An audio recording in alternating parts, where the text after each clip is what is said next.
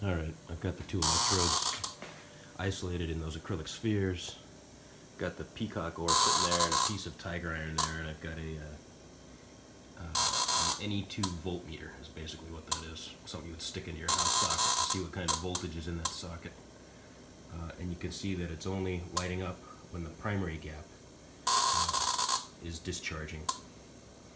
But you can see that it's lighting up all the way, all of the lights, when it zaps over. And it's set up, that's the tiger iron, that's the peacock ore, and it's the acrylic spheres prevent that from jumping across. So that's what you see there.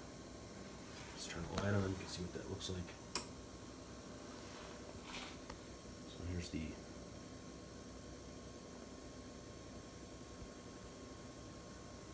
AC480 is the top one.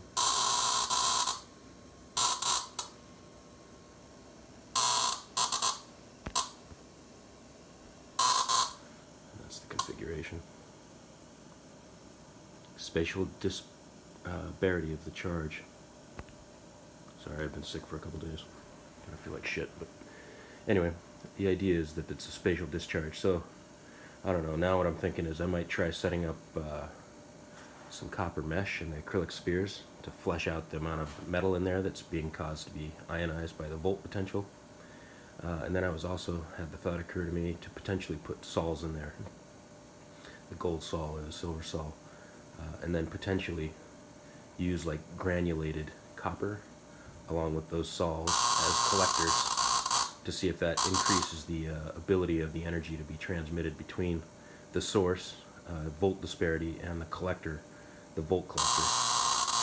So we will have to see how that looks. Hold on.